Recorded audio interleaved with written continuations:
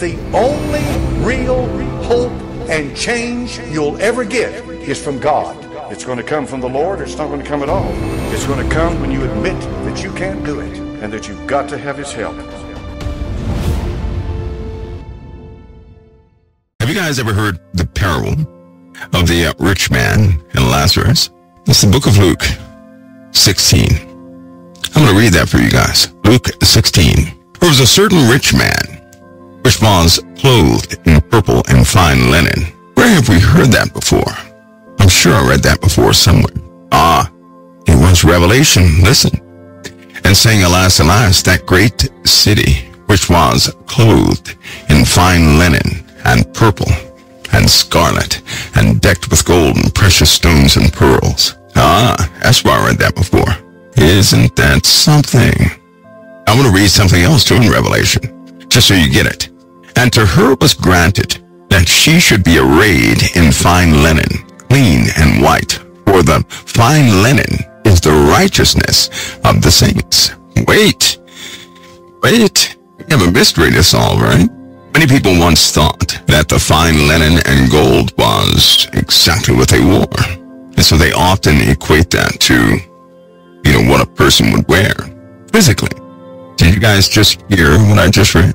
What about the armies that are with the Lord? And the armies which were in heaven followed him upon the white horses, clothed in fine linen, white and clean.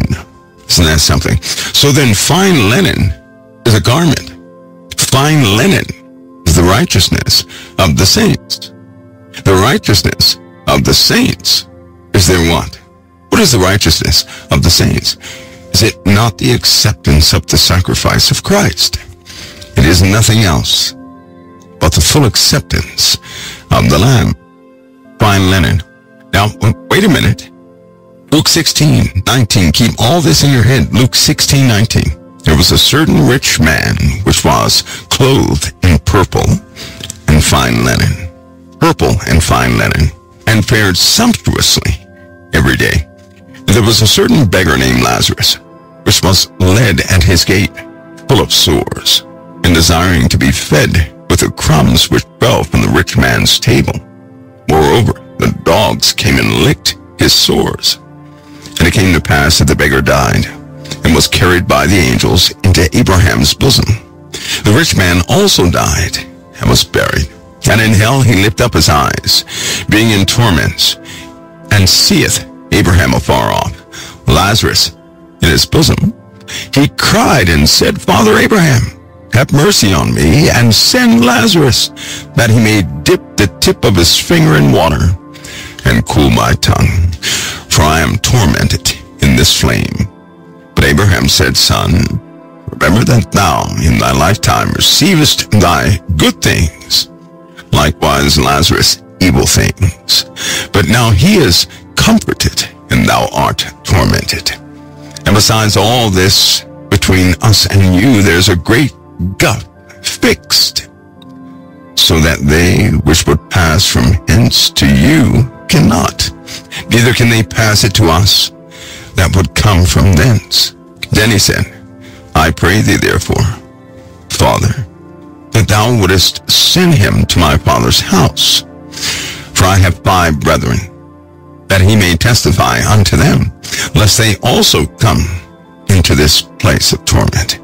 Abraham said unto him, They have Moses and the prophets, let them hear them. And he said unto them, If they hear not Moses and the prophets, neither will they be persuaded, though one rose from the dead. You guys ever read that before? You have the rich man, right? There was a certain rich man which was clothed in purple and fine linen, and fared sumptuously every single day. He fared sumptuously. Now, fared means, that's how he got along, right? Sumptuously every day. That's how he lived his life. But he was not permitted into the kingdom of God. And he had a warning for those who were left behind. Now, sumptuously, he lived luxuriously. You know how people say, hey, this guy is blessed. He's got big mansion and a big this and a big that, and he's got everything. What a blessed person. That's what we're talking about.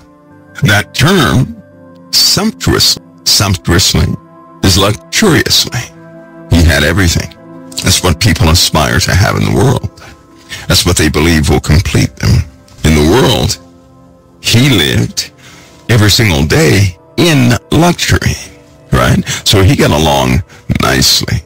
And also this word fair, right? This word fair means he was a positive person. He was not negative. He was a positive person. It also implies that he was somewhat good. A good person, sound, positive, had luxuries all around. He went to the wrong place. We don't read about this guy doing wrong, do we? There was no big statement of how he lived wrongly in his life. No. But we do have this. Luke 16:25 states, "But Abraham said, Son, remember that thou in thy lifetime receivest thy good things." He received his good things in this lifetime. Lazarus received evil things. Remember when Jesus said this? He said, don't go into the open squares and pray thinking you're going to be heard for your many words. He said, but when you pray, go into your secret place. He said, don't do your alms in front of everybody, right? He said, because the reward is going to be from mankind. He said, but do your good deeds in secret that your Father may reward you openly. Now, a lot of people can't understand why Jesus would say such a thing, right? Why would the Lord command us to do our good deeds in secret? Why would he ever do that? When obviously that is not what's being done in the world, right? So what is the problem? You have this guy who lived a pretty good lifestyle. Why did he go to the wrong place? For what reason? The only explanation that we have is that he received all of what he was going to receive in this lifetime. Now here's what you may not understand, and it's part of a denial, right? Somebody's going to be, someone is going to feel a bit better after this. See, because there are too many people misplaced. And when you're misplaced, you're chasing an identity. How many people have ever found themselves chasing an identity? See, but when we clarify this, right? Luke chapter 16. When we clarify Luke chapter 16, when we look into Revelation about these similar words, we're going to find something. And as you discover it, you're going to notice something about yourselves. Many people are chasing something. We're raised like this. We are raised to attempt to meet a specific mark in the world, and that's all there is to it. Each and every one of us has attempted to reach a specific mark in the world. How do you know when you're not trying to reach a mark in the world? How do you know that? Is there anybody who ever lived like that? Only one. Only one in the history of history. Only one ever did that. Everybody else is trying to have an identity. We know that through offenses. We do. We know that through frustrations. See, if a person is not chasing an identity, how then can they ever be frustrated? If they know what their identity is, they're not looking for a new one. If they're not looking for a new identity, they're never trying to conform to anything because they already know who they are, right? The offenses, the irritation, all that comes when we are attempting to clarify who we are. As we attempt to find out who we are, we do things in life to establish a footprint. Everybody wants to have a good footprint. Nobody wants to be known for a bad footprint, right? We don't like accusations. We don't like the bad light, the negative light, this, that, and the other. We don't like that. But have you noticed, no matter how much you run from it, why does it keep coming back to you? Come on, somebody. Throughout your whole life, you can run. You're trying to make it so that nobody can say anything wrong, bad, or anything about you. But these shortcomings come out of nowhere and bang, don't they? Don't they? They upend our attempt at being model. I know a lot of people, I've heard a lot of people talk.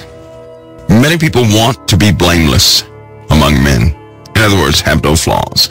They want a record where no one can ever say anything negative about them. That's what they want. Let me share this with you, because I strongly believe in this. I personally would never ever follow a person who knows nothing about wrongdoing. I would never follow a person who knows nothing about falling. I would never follow a person who has not felt the sting of having their life upended. Do you know why? Because when you follow someone, especially in my case, if I follow someone, I can't commit myself to a person who could be incredibly weak. If they've never been tried like that, their life been turned upside down, they don't know what's on the opposite side of the fence. They don't know what the mindset of desperation is. They don't know these things. And if they don't know these things, when put into a compromising position, they're going to fail. Do you know that everybody, if they're put in a position of desperation, they're going to act desperately, except that person had gone through that before. Only those who have gone through something before will not act on those same things continually. Do you know that? If a person has never been hit or scratched or cut, they don't know what pain is. Suppose a person did not know what pain was, but they're strong and healthy. Would you follow a person like that? I would not. Do you know why? Suppose we had to go on a march, and it was life or death to finish the march. Now, this person is strong and healthy. This person is incredibly strong, but they've never had a broken bone, no scratches, no anything. I'm not following that person. Why? Because I know as soon as that person gets cut, and the cut, it'll be a tiny cut, that cut has a little bit of infection, that person's going to react to that pain for the first time, and they're going to react like we did.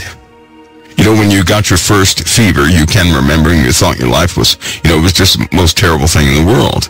Now, if you get a fever now, you just keep going about your day. Somebody will say, hey, you feeling all right? Yeah, I got a little fever, but let's get this done. But in the beginning, when you had your fever, what's wrong with you? Oh, I got a fever. I think it's the end of the world. Right? If you go through nothing, you don't know what to expect, and you'll fall down. You're going to fall down. If you've never felt pain, you're going to react. Those who have felt pain, they already know what it feels like. They can continue. They already know how to handle it. They can continue. If you've never had your life upended, you don't know how to get back up and walk again. Many of you have had your life upended multiple times. Many of you have fallen multiple times. Many of you have been through trial after tribulation after tribulation. And you ask yourself plenty of times, why do I keep going through this stuff?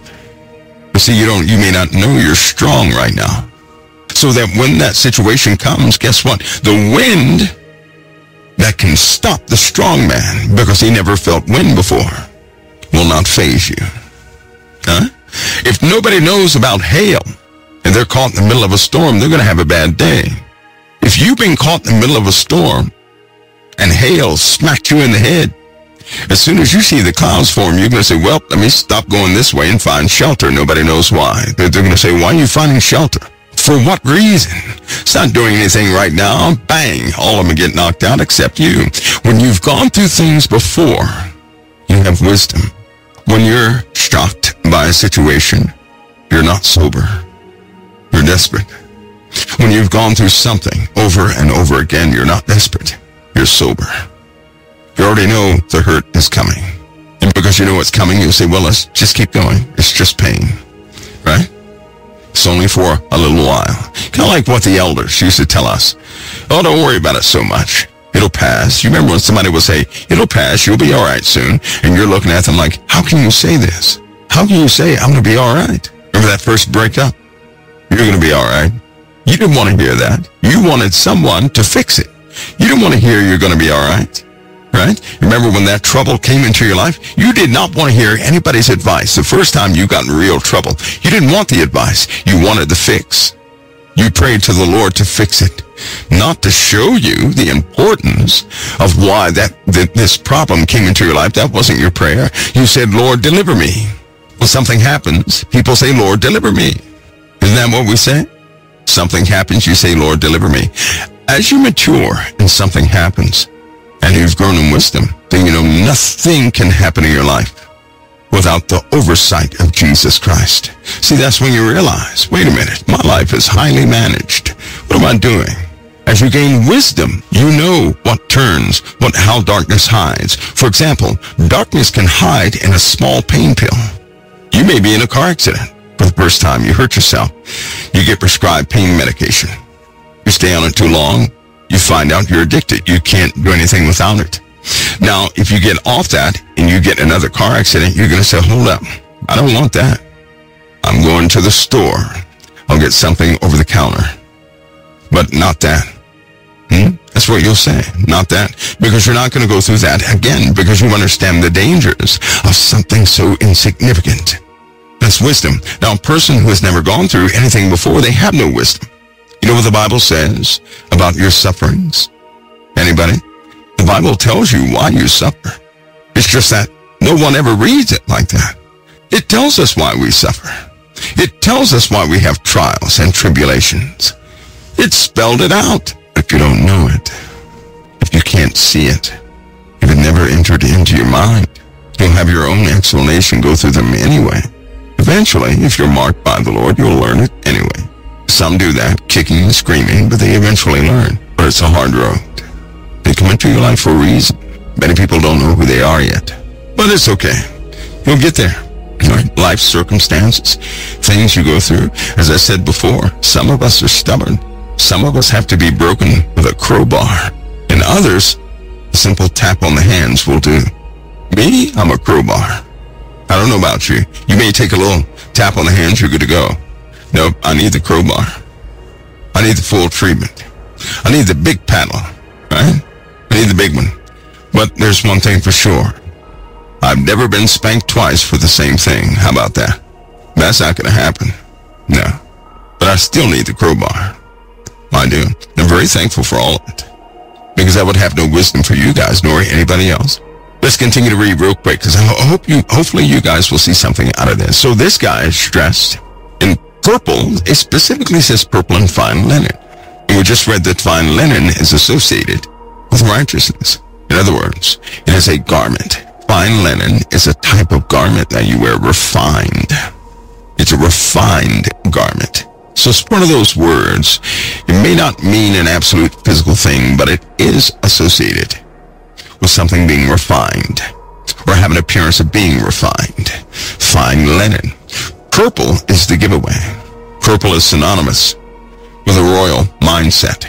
How do I know this? By reading in Isaiah and Ezekiel and Jeremiah. Because with that word purple, you see that the Lord used that word in a disciplinary way towards Israel. In other words, they were decked that way. Israel was. Precious stones, a comely daughter, right? All that good stuff. But her way was aired. So she looked the part, but inwardly she was empty. This was Israel back in the day. And why did that happen? Because she was delivered, yes, but she became corrupted. So she still had the appearance of deliverance, but inside there was corruption. Inside there was corruption. This person didn't do anything wrong. They just lived good. But here's the thing. They had the reward right now. They lived their lives. He lived his life sumptuously. Now, before you go off kilter, let me tell you what that means. I've seen people who lived this way who never had a hard day in their life. That's a fact. The hardest day they ever had was when they didn't have enough choices of what they were going to eat for lunch. That's the hardest day they had. There are some people like that in the world. Now, you may not be familiar with that. You may not. And thank God for it. I can never say I've lived sumptuously. Right? I know some rich people who cannot say that. That's fact. It doesn't mean you're rich. No. It just means somehow you've been rewarded. All this good is coming to you. You're enjoying your paradise here. Right? You know how when you look at a person, you say, wow, that person has everything. I'm going to be just like that person. Forget that thought. Your heart's in the wrong place. Here it is. Because this exposes the heart of a person. Whatever you love, you're going to run after. You will. Right? Anybody who ends up living this way and continues living that way, it really conveys condition of the heart. People who live this way, right, who have no troubles whatsoever, You don't want to know what they do to keep what they have. You don't want to know that. I'll tell you right now, to have riches, you're going to have to do something crooked, because these are Satan's kingdoms. And when I say crooked, I mean you're going to have to do something that your Lord and Savior would not look goodly upon. This person had the dress, he looked the part, but his reward was here. He lived good here. Listen to what it says. There was a certain beggar named Lazarus, which was laid at his gate full of sores. He was full of sores. In other words, he was suffering. I'll show you something about the heart. He was suffering and desiring to be fed with crumbs which fell from the rich man's table. And the dogs, of course, would come and lick his wounds. Now, obviously, the rich man knew about him at the gates. Why was he still covered with sores? How could anybody live sumptuously, know about the distress of someone that pops up every single day, and they still live sumptuously? How could that happen? That shows a condition of the heart. So when you have everything here on this earth, when your paradise is here, you have to agree to overlook the needs outside of yourself. Because if a rich person ever looked at the needs outside of themselves, they wouldn't maintain their richness. Surely if they had a heart, they could not maintain it. They couldn't. It's kind of like when you're young and you're chasing these movie stars who live rich and all this, that, and the other, right? People want to emulate them and be like them, and they have set the social standard for everybody else. They used to. Not anymore. They used to. But these people have lots of money, and they try to appease their own conscience by giving to some charity that advertises on television so they can be shown in a better light. They get trapped, snared in this money thing. Right? They do, because believe it or not, they're not rotten people going in. They're just bombarded with things all the time. And they end up compromising after compromise after compromise. And they're so guilty sometimes that they will join satanic things simply to lift the guilt. Many people don't know that. You do now. In other words, they're stuck. Some of them cry like you wouldn't believe, because they believe there's no escape. They know what they have done. To not know what you have done is to push the word of God away. Period. There's not a soul on this earth that can say they don't know about the word of God, because that's not what the Father says. And I've never met a person who didn't know about the word of God. I've met some people recently who have no connection to Jesus. They don't know what that word is, but they still know about the word of God. They don't want to look into it. So now, somebody says, Michael, do you think the talk of God and of Christ is a fake for those in us? No. No, it's not fake, but hear me on this. People in the spotlight, right? In order to keep their riches, they have to make a choice. If you're ready to give up your riches, then have a conscience. If you're not ready to give up your riches, they're going to have to do exactly what those who keep giving them money, they're going to have to do with because listen, there's a guild that can make a person famous or not. You look at any star, they've all gone through the same cycle. Here it is. They make some music, or they make a movie or two. And then all of a sudden they hit this plateau in their career. They can't go any higher, right? And that's normally when they stop making music and stop doing this, that, and the other. All of a sudden, out of the blue, right after you haven't heard from them in a while, you see them all over television, everywhere, on TV, everywhere on advertisements. And then you hear about them, this is very specific, you hear about them making 10 of something, always 10. Now if they go out there and do that, and all of a sudden they're on tour, all of a sudden they're making money here and there, but the content that they're in has these demonic overtones. You know exactly what they have done. You know exactly what they have done. Even the government bows to certain guilds. Do you know that? The government does. I know, many of you don't know that, do you? And essentially, the government will appease a specific guild. Do you know why? Because if they don't, they're ruined. They know what will happen if they don't. The resources are not so structured as you would believe. The resources are managed by the same folks We're directly connected to the entertainment industry. Why in the world would an entertainment industry be the richest industry on the earth? It makes oil, between entertainment and oil. Which one do you think brings in the most money? It's not oil. It's not. It's entertainment. Don't you know that? So then the people who represent the entertainment industry, these are the puppets that continue to keep people involved. Why is it important for them to put evil things in entertainment, nudity in entertainment, certain social things in entertainment, all this stuff in entertainment? I'll tell you why. It is the law when you come into this world that you be exposed to entertainment. And once you're exposed to entertainment, the education begins. Your education begins. No one is here on this earth without being indoctrinated. To have a good job, you have to be indoctrinated. To have a good career, you have to be indoctrinated. And if you ever turn your back on that, trust me, every avenue you thought that you could cover, they already know about it. They know all about you. They can stop anybody they want. They don't even have to try. They just simply do it. Remember the military-industrial complex? You guys remember that? Remember the Kennedys? Jackie Gleason, you remember that guy? Why is it that the Kennedys knew all these stars, like Marilyn Monroe, all these people, but these stars were always in the White House? And every time they went to the White House, policy would change. Why? Why? Messengers. Always making deals with the messengers. Back in the day before President Trump, the news would govern the outcome of many things. And before that, it was honest, but that was when it was, in the newspaper form. When big media hit and entertainment came out and it took over everything, right? It really could cause the people to navigate in certain directions. The only way a person received the truth was from these news corporations.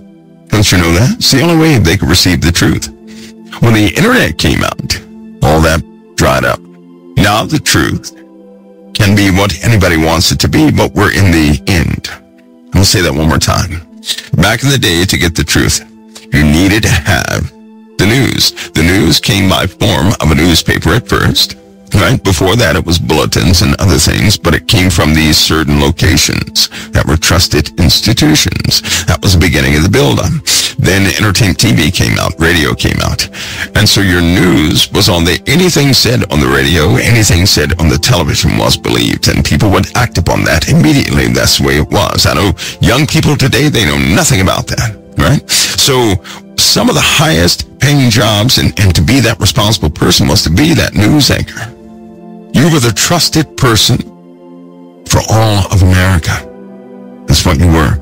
But you would speak something to the people and they had no choice to believe it. Whatever you presented was truth. Then it continued, but entertainment grew. All this was on purpose. See, with the news, people needed the truth. They were disconnected from seeing things. They didn't have the internet. They couldn't access anything, right? So then the news was your best source to find out what was going on around the world, right? So they would get their little news and this, that, and the other. That brought about television. When television came out, so did entertainment. Big producers came out, this, that, and the other. They set all that up to entertain people, just like Rome in the old days, gladiators and all that stuff. So when the television came out and entertainment came out, the indoctrination process was at its peak. So the movies that would come out would always have a message, and you would always live your life according to entertainment. So on TV, if somebody wore something or somebody did something in the house, so would everybody else in the country. If they gave their stamp of approval on a situation on television, then it was approved by Americans also. Young kids would watch television and listen to radio. They grew up with it, so it became part of their environment. When they grew up, of course they're going to get a TV to continue to be programmed because they like certain things. Once you are exposed to something on a daily basis, it becomes part of your reality, your home, right? Especially when you're young. Listen to me. If anything is around your children, it is part of their home. And what that means is when they get older, whatever was around them, they're going to bring back into their lives to establish their home. Do you hear me? Most of you, some of you had arguments, and that became part of your home. Do you know what happens when there's silence around you? You may start an argument and not know why. Now that sounds radical, but not to those who actually live this on a daily basis. Whatever you have around a child becomes part of their home. When they grow up and get out on their own, they're going to recreate home. Do you hear me? So all of what their environment was, they're going to bring it back. Then they're going to give it to their kids. See how that works?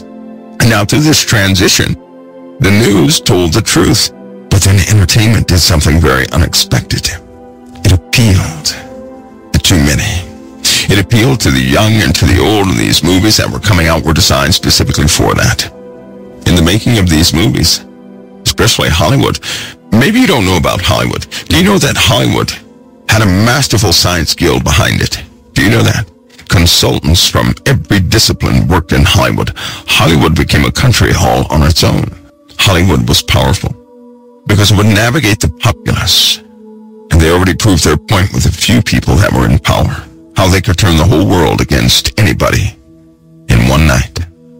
How they could run a campaign and bombard people with a message on a continuous basis until the person could no longer see the message, yet their activities would be conducive of that message, making it normal to them. This is what they did. Now we get to this point, right? People have been entertained so much that they believe entertainment is real. They took the news and they overwhelmed the news purposely with entertainment. Even the news, the news went 24 hours. But what did the news channels do? They put entertainment in between their stories, didn't they? They made it entertaining. Didn't you notice that everything turned into entertainment? Everything turned into entertainment. And when it turned into entertainment, that's when the true darkness came through. Because if it's normal throughout all those media sources, it's going to be normal to your kids, even to you. Now, when you're listening to something, many people cannot notice when a person curses on the internet anymore. Do you know that? Many people cannot tell, or they can't remember the last time they saw nudity. They can't. Why? Because it's been an acceptable part of people's environment. Can you say de-evolving? We're not evolving. We're devolving. We're becoming archaic. Now, when all this entertainment and everything flipped everything upside down, it was purposed. It was purposed because in order to attack somebody's faith, and Satan knows that your faith is supernatural. In order to attack that, in order to weaken that, you must alter what a person believes is real or not. How do you do that? You ready? You start taking unreal scenarios and you cause them to be a reality. I'm going to say that one more time.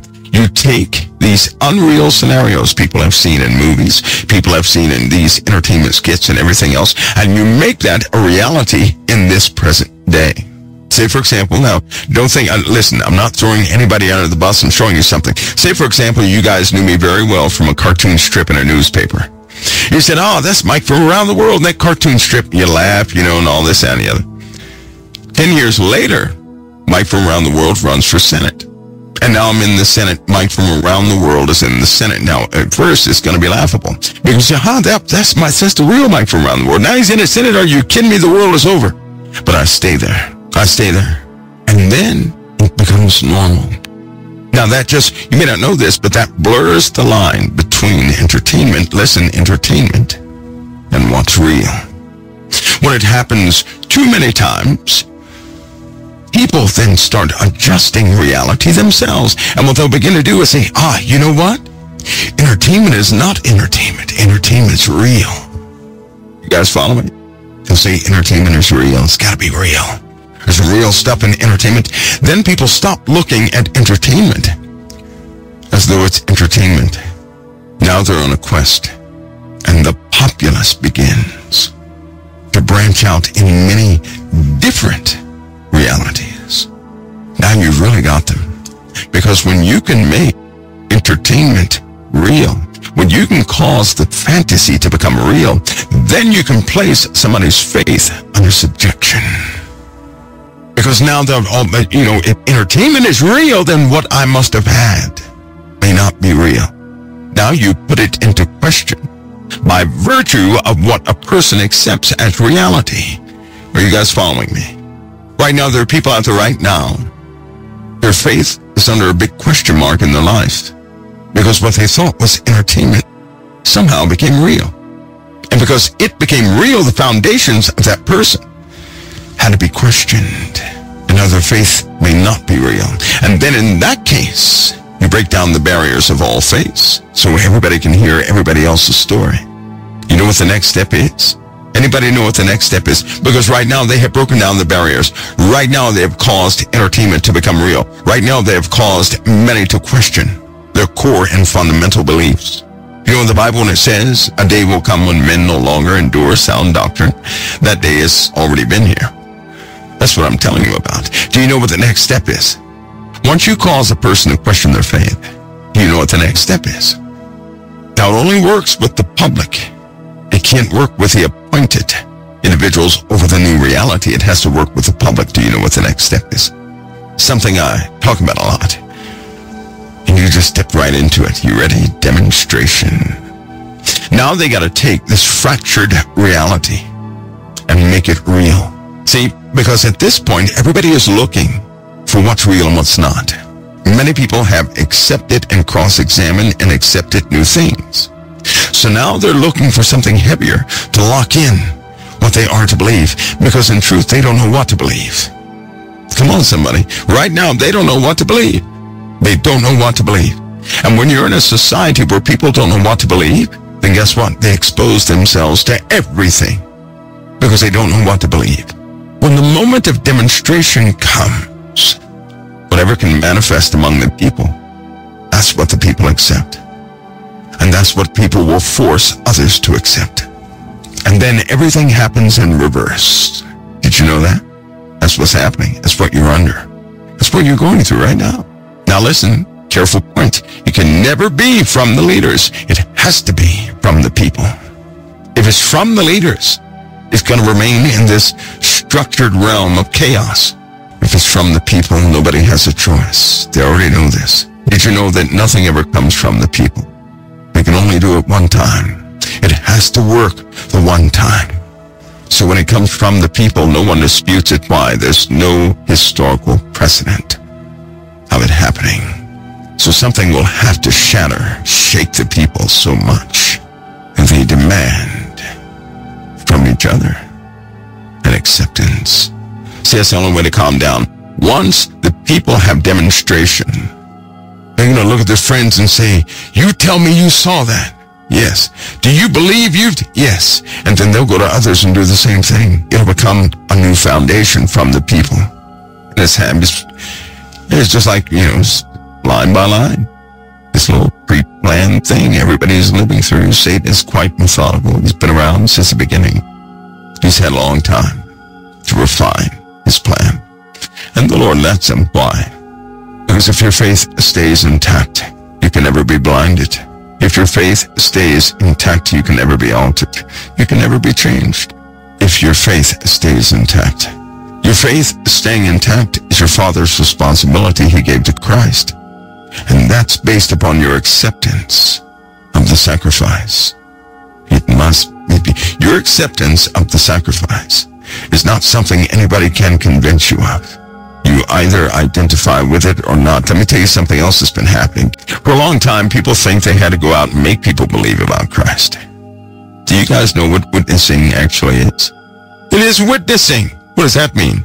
Well, first of all, you cannot witness to somebody who is not, right? You can't witness to anybody who has no idea of what you're talking about. That'd be like me coming on COT to you guys who have never been part of the situation. I said, listen, I'm going to witness to you guys. I'm going to witness to you guys something. Well, what is it? I'm going to witness to you guys about what just happened about 6 hours ago. You could say, what in the world is he talking about? Then I go into this long story and tell you some wild things, and you would leave not changed. I didn't witness to you. It had no effect. When you witness to someone, there is an effect, but the person must be able to identify what you're witnessing. In other words, you're telling them something. When you tell it, it brings it out of them. It must be in them first. That's what witnessing is. When you have a witness to something, you have somebody else who saw the same thing you did. When you witness to someone, Both of you have the information, but one will speak it, the other will confirm it. That's witnessing. You cannot witness to someone who does not know your language. If you go to someone with a gospel and they have nothing of Christ in them, you're speaking a foreign language. You know what you've been doing? If you've been out there spreading the gospel of Jesus Christ, what you have been doing is sounding a trumpet. A trumpet sounds to those who understand what the trumpet is for. They understand what it's for. If a trumpet sounded in the middle of a zoo and there were only animals, then so what? When a trumpet sounds and you have one or two people who they know what that trumpet is for, then you have blown the trumpet. You cannot blow the trumpet to someone who has no idea, no connection to what that trumpet is. You must blow it to those who are witness of that sound. Play a sound right now at 21 kilohertz. It's very loud. It's at 42 decibels. Do you guys hear it? It's coming through the microphone right now. It is. It really is. Do you hear it? Can you hear it? Okay, let me stop it. How come you guys didn't hear it? Why did nobody hear that sound? It was louder than I was. Well, I turned it back just a little, but you didn't hear it? Huh. It's because it was at 21 kilohertz. That's why. Sorry about that. You can't hear 21 kilohertz. There's an effect. Voltage went through the wires. It took up bandwidth transmitting. All that good stuff, but you didn't hear anything. Somebody said it, wrong frequency. There you go. There you go. Wrong frequency. So you can stand right beside it and you wouldn't hear it. In fact, I told you guys before, they have an app on a phone, right? It is for teenagers. They can actually send out messages that talk and nobody can hear it but them.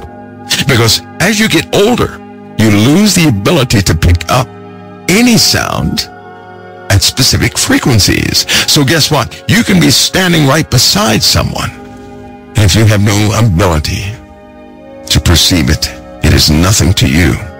When you go out with the gospel to those of whom God has not truly created, and they're of another source, they cannot hear you. What do you think the Lord said? Those who have ears, let them hear. So what about those who don't have ears? You're not speaking to them. I remember one time Angela said, you got to tell them so-and-so again. I said, I already told them. She said, I know, but some people don't hear. I said, I'm not speaking to those who don't hear. I'm speaking to those that will hear. Witnessing. That's what you're doing. You're not witnessing to people who have no ability to hear you. You're witnessing people who are looking for the exact thing you carry. In other words, you've been yelling out for your family that's already in this world, coming to age at different ages, and they've been answering. They're your family.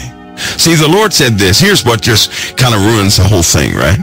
The Lord said to certain people, depart from me, you worker of iniquity, I never knew you. Now, Jesus does not lie. If he never knew them, then he never knew them. Think about that. If he never knew them, he never knew them. Do you hear me? See, that's why when you're talking to people with the gospel, be careful.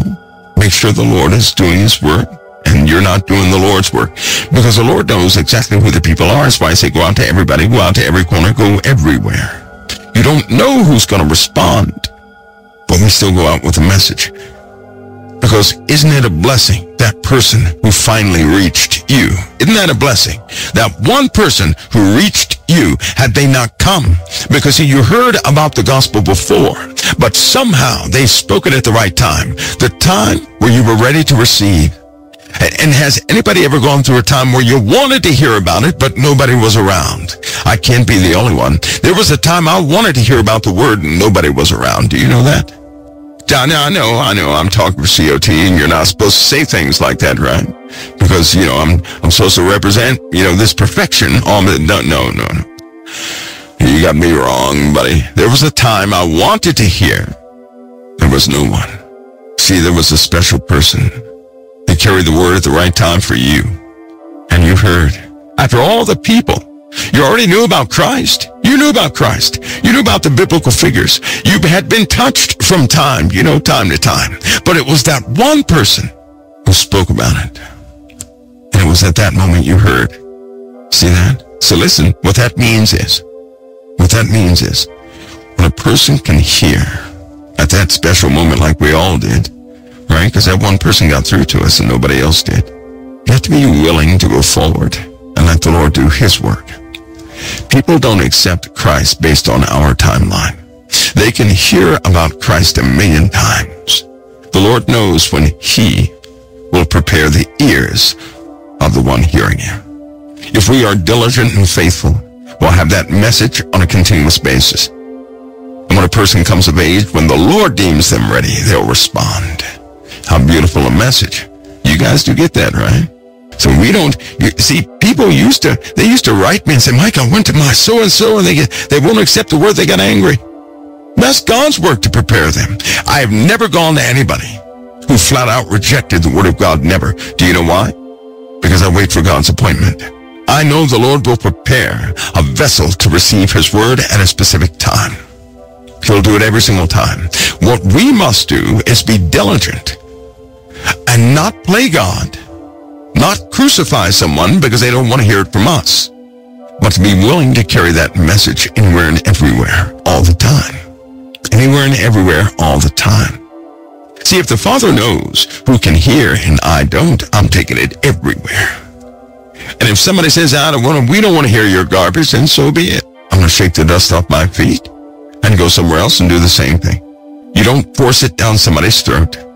It's an invitation. You guys see that? So when you're speaking to people, you're shining a light. Not everybody is going to respond to your light. And I'm telling you, there's somebody out there that needs that light. You will never dictate who needs it. God does. He knows the truth of it. We must be willing to shine that light. Can you imagine what would have happened if that person who finally got through to you never showed up? Can you imagine? Now, your Father was not going to permit that. But can you imagine? Well, let's put it this way. Can you imagine what would not have happened if they didn't show up? Some people were not so persistent by way of love itself. You guys get it? So it was never about control. It was about this resounding trumpet blowing. And everyone who could hear that specific trumpet would respond when God prepared them to respond. Many things a person will go through before they actually respond. They can hear you, but they may not respond. They can comprehend it, but they may not respond. When the Lord has conditioned them to respond, they will. Like when we lost everything. We said, oh, Lord, I'm done playing the games. And that's what some people said. You know, when everything blew up there, I'm done playing games. We relented, but only after it blows up. But we still relent, right? Can't you see the path of the Lord everywhere? How intimate, meticulous the path and plan is. How it's so narrow. Not many people can find it. Most think they're on it, but it is and indeed a narrow path. It is not a broad path. It's not the path everybody takes. No, it's narrow. But there it is. Now you living, listen back to what I was saying though, you living in this world at this stage of demonstration. If you guys are here in this day, you're here by the Father's hand. Please hear me on this before we go forward.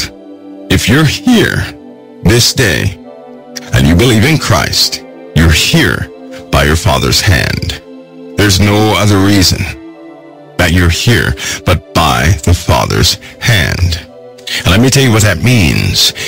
Every plan of the enemy to subvert you failed.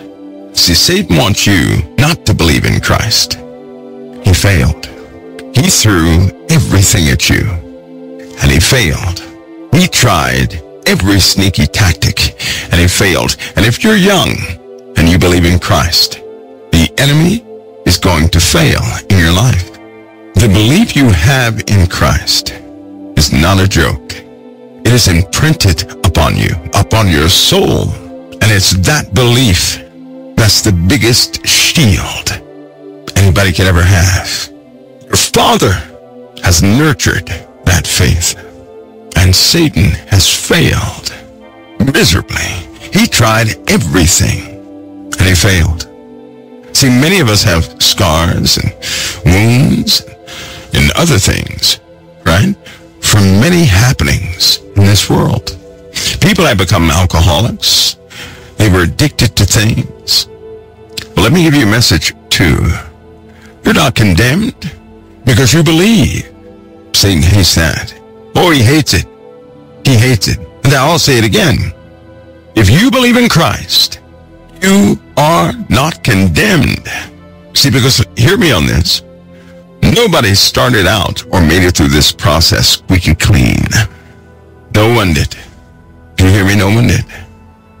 At different stages, we were delivered of different things, and we will still yet be delivered.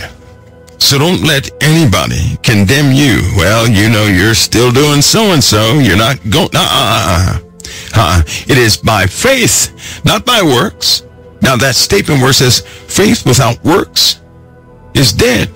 You're pursuing him, aren't you? You're pursuing Christ. What do you think that is? You've refused not to believe in him, and you continue to pursue him. And there are things you're doing in your life, you keep doing it. You keep doing it. No, who came to Christ clean as a whistle? No one. Well, let me put it this way. Jesus came to set the captive free. Thank you, Lord. Jesus came to give sight to the blind. He came for me. I was blind. I was captive. I was lame where I couldn't walk. That was me. Thank you, Lord. And he will still yet deliver me. Thank you, Lord. Flaws and all. Thank you, Lord. This isn't about being perfect in the eyes of somebody else. No. No. This is about your core belief in Christ. See, he will finish the work he began in you. And what work is that?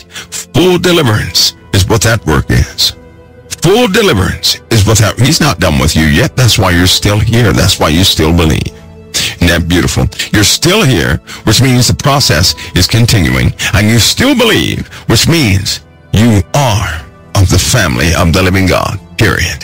It is impossible for someone to believe that Jesus Christ died on that cross, was raised from the dead, ascended to the right hand of the Father, and be lost. No. The acceptance of that sacrifice of Christ upon your life, when you believe that, oh, you will change. You're pursuing him. You're still reading. You're pursuing him. There is no condemnation against you. You're in your Father's process. You're becoming real eternal beings. Real children of the Lord. This isn't a show. This is for real. And it's also absolute. It's absolute. If the Father deemed this upon you, it doesn't matter if anybody claims it or not, it's yours anyway. That victory is yours. You're seeing the process. By the time it's over, all of us will understand the process of our Father will have nothing but thanks. Oh, and by the way, no one has imagined what the end will actually be like, what the eternal realm will actually be like, because we don't have the body capable of encasing it, of comprehending it. We don't. We can come up with the most beautiful thing you've ever heard. Will never measure up to what it actually is. How about that? You belong to your Father. You come from many walks of life. And Satan has failed the whole way. Now remember that. Because once we start reading about Babylon, you already know about this parable. I'm going to finish this one part in here, but you know about this parable. We're going to start reading about Babylon. And some of the consequences of Babylon can become quite spooky. So remember your faith. You believe because God put that belief in you. You didn't just conjure up that belief. You certainly don't believe by all the evidence. God put that belief in you. That's called faith. See, when you have no evidence to believe anything by, you can only believe it by faith. And when you can remember back as far as you can, and you've always known that Jesus was real and God was real, no one has ever given that to you but your Father in heaven. And the reason why you have that faith is so that Christ will never lose you.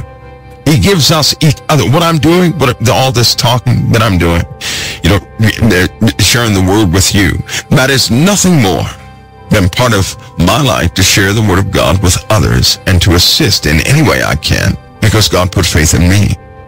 You do the same for somebody else. And it's never for God. Never. It's not a competition. It's not what this is. It's not. That means you guys are much more valuable than I am. If the Lord put this passion in me for servitude to you. Period. That's why he gave me the heart he gave me. For the causes that are of him that I do. I'm telling you guys, if you want your kids to have the best education, right, you send them to the best schools. Correct? And evidently he wants you to have the very specific education. If you've come here, because I don't exactly line up with everybody else, you have that victory. All right, let's continue. Listen, back to this parable in Luke 16. So, Abraham says in Luke 16:25, right? Because a guy cried out and he said, Father Abraham, have mercy on me and send Lazarus that he may dip the tip of his finger in water and cool my tongue, for I am tormented in this flame. Right? I'm tormented in this flame. Listen to this. Why is this guy who was in fine linen, right? He fared sumptuously every single day. Why is he in torment? Why is he in torment? Abraham said this, Son, remember that thou in thy lifetime receivest thy good things. That was in your lifetime. While you were living, you received your good things. He says, and likewise Lazarus, evil things. But now he is comforted, and you're tormented. So Lazarus received the evil things. Listen, Lazarus is with the Lord. Now, hear me on this. But Lazarus was full of sores on the earth. Lazarus was poor. Lazarus was a beggar at the gates. So he was known to be disgusting, diseased. You know, if a person like that showed up, somebody would say, you must be doing something wrong. You must have some hidden darkness nobody knows about. You wouldn't be in that condition. Isn't that how people do? Well, you didn't get over your addiction, so something's wrong with you. Because they really do think that you have to reach this point of perfection for salvation or something like that. Let me tell you something about this sick person, this poor, sick, diseased person at the gates. You know what that person knows? The rich person, he knows a good time, doesn't he? The rich person knows what it is to fulfill himself and to be full. This poor person, because of the hunger and the misery, this poor person knows what's fake and what's not. This poor person knows what it is to turn away from someone. This poor person, this sick person, Lazarus, he knows what it is to be forgotten about. He knows what that is. He's been in that condition. He knows what it is for people to walk away from him. He knows what it is, the cruelty of people to fill themselves up and only leave crumbs for everybody else. Oh, he saw the true state of all things. This rich person is blind as a bat. He can't even see what he has become. See, when you're in distress, when you've been in these predicaments, when you've been backstabbed, when people have forgotten about you, when people walked away from you, when they said that you were the worst thing in the world, you know what pain feels like. You know what it is to be forgotten. You know what it is to be stepped on. You know what it is to be shunned in public. And because of that, guess what you become? You become a saint. How so, you say? Because if you see someone on the ground and they're sick, your passion level is going to go right off the meter.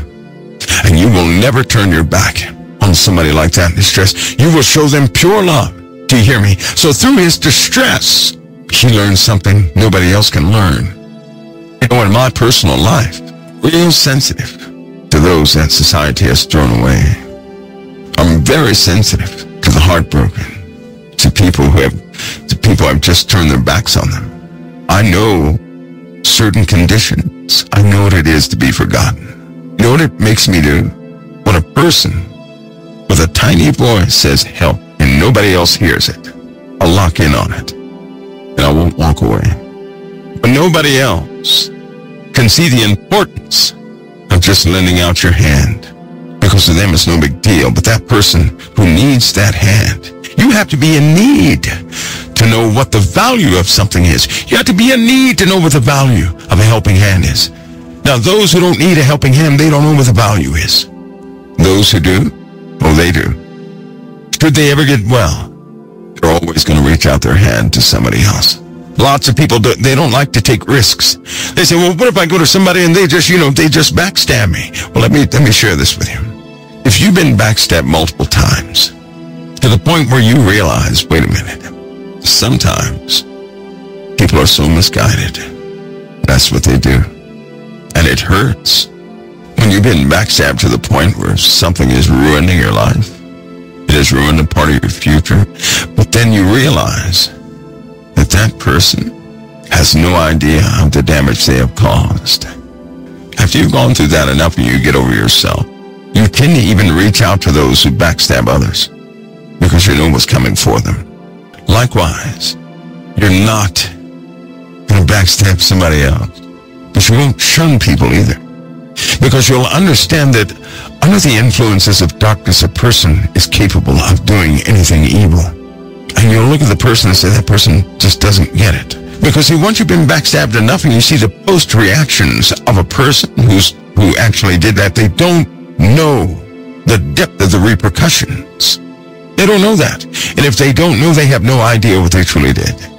That means they have to be broken from the darkness that's blinding them to the damage you're doing. But who's going to be willing to endure backstabbing to help somebody who backstabs? It'll be me. You may not know this, but Satan has a hold of quite a few people. And I do not agree with Satan. That's why I don't condemn. You know how people say, well, that person's just, no good. Forget about that person. I'll never do that. You know why? Because I will not agree with the adversary. When the adversary has somebody in their clutches, and they are rotten and terrible people, I am not the one who says that person is terrible and rotten. Shun them from everything. No, I'm not that individual. I'm the individual that says, no, I do not agree with Satan. I don't agree with him. I'm not going to condemn that person or anything else, but I'm willing to be used as a vessel for the sake of that person who does those things. Why? Because I've been there before. I've been the recipient of a lot of stuff. But have you accidentally hurt somebody's feelings?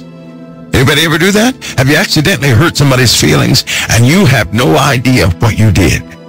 And then you found out it was genuine and you said, oh no, I can't do this anymore. Right? You ever done that? Now, in that case, if you accidentally hurt somebody's feelings, would you want that person to shun you for the rest of your life? I bet you wouldn't. So why would I shun somebody who does something dark like that, knowing that Satan has them and they're not really aware of it all? I'll tell you this, though. If any evil person in the world knew what hell was, they would not be evil. If anybody truly knew what Satan was, they would never worship him. If they truly knew they were being separated from all light, they would never agree with darkness. See, I know that. Yet all these folks out here, so ready to give up. How many of us have been those people from time to time? We just didn't tell anybody. Huh? How many of us have been that same person at some point in time? We just didn't let anybody know. My advice, never agree with Satan. Never agree to the condemnation of another person, because that's exactly what Satan wants. That's how he gains real estate. Lazarus, he knew what it was to be a recipient of evil. What he gained in life was the truth of evil itself. He saw the truth. Now listen to me, this is what I want to bring out. If you guys saw the truth, if you saw the absolute truth, you think you'd still be the same? Do you think you'd be the same? If you saw the truth, would you still be the same? Explain this one little thing. Lazarus saw the truth of what this world truly is. Lazarus saw the truth. He did. He didn't gain too much, not by this parable. He saw the truth of it. Now this is a parable, but he still saw the truth. When you're in that unfortunate position and everything is dark in your life and people begin to turn away and you have that loss of love and everything else, whether you caused that or not, and you're stuck in that position, all too often you can see the truth of this world, the side of the world nobody wants to see. Some of you, when you get in these places, you do everything you can because you don't want to see that side of the world. Your Father in heaven is a God of truth, is he not? I'm giving you an answer to something. Your Father in heaven is a God of truth, correct? He's a God of truth. Listen, if you are to see the truth of your choices, because one thing you're doing is choosing between darkness and light. You're choosing between good and evil. And in order to see the truth, you really see the truth, guess what? You're going to have to be exposed to it. Lazarus was exposed to the truth. truth of darkness. If you were an alcoholic, you've been exposed to the truth of a type darkness that goes with alcohol. Almost certainly the end result for quite a few people. It's a fact. You've been exposed to the truth. See, some people can get away with a drink or two every so often, but you saw the truth. You saw the truth. Why it's commercialized and everything. You saw the truth of it. And when you realized you were stuck, you probably said, Father, I don't want this. I don't want this. God will show you the truth of a thing. Those who have been addicted, you know the truth behind it. Do you know how many people don't know the truth? They don't know the truth behind it. They don't know, but you know the darkness behind so many things. You've seen the truth, and when you saw that truth, you know what you said? I don't want it. If you're addicted right now, you don't want the addiction. You know what that addiction is, because you saw the truth. Do you not know all throughout your life, God has been showing you the truth? How many of you have seen so many unfortunate endings? How many? You've seen the truth of the unfortunate ending of too many things in your own personal life. How many have seen that?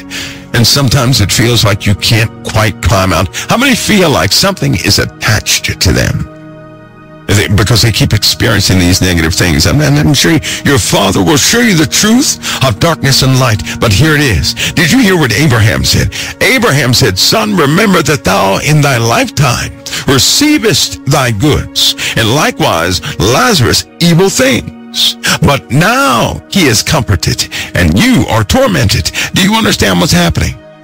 Do you see? You still have to see the truth. This to be immersed in it. The truth is to know it, not to have read about it, but to know it. And the only way to know it is to walk into it. You have seen the darkness. You've seen the negativity. You've seen the heartbreak. You've seen all that because you walked right into it. You don't even know how you got yourself in all those situations. Notice I did not say the devil did it. Now that you've walked through that, all those situations, what happened when you found out that little harmless thing was evil?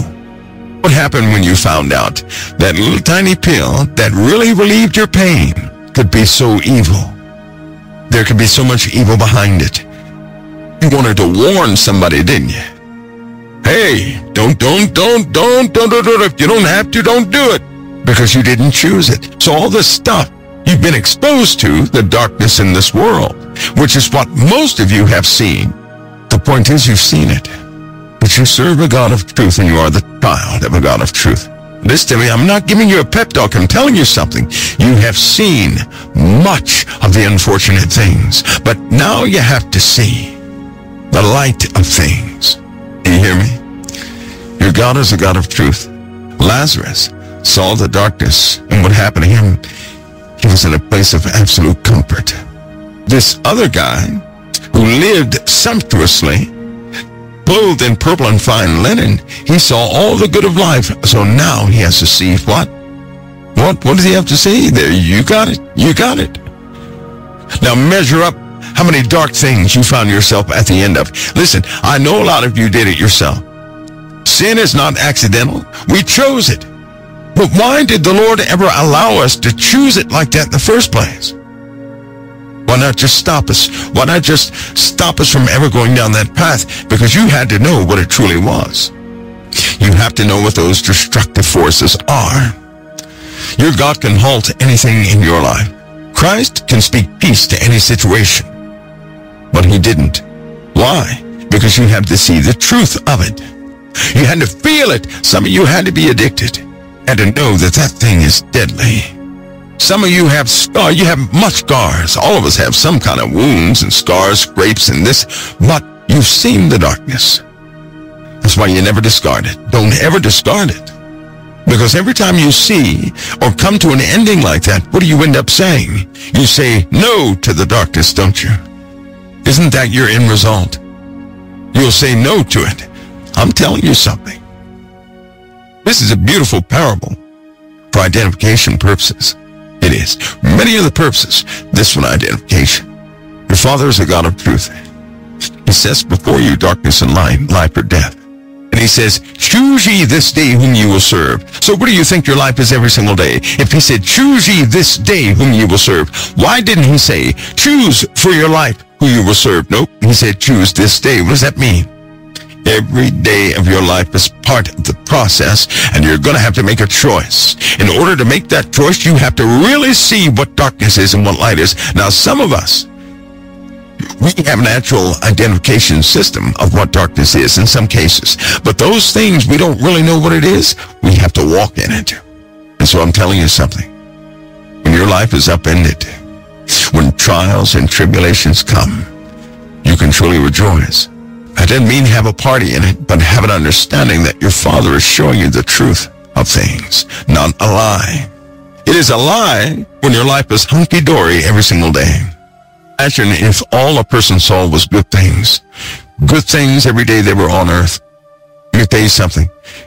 When the adversary raises his heads, they're going to have no strength. They've never gone up before darkness before. They cannot stand.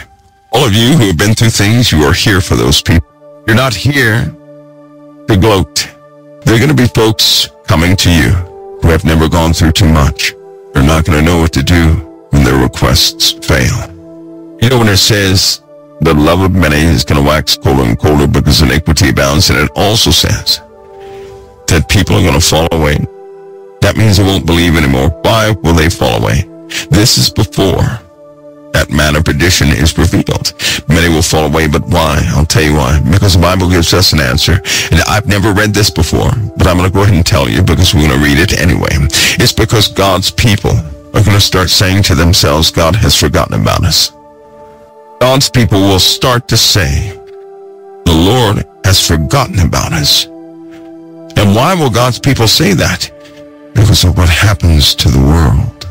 I know a couple of people, their houses have been demolished 3 years in a row by storms. These are Christians. They have a big question mark over their faith because they say, I don't understand. We do everything right. This is what they say. We do everything right. What everything they say we do right.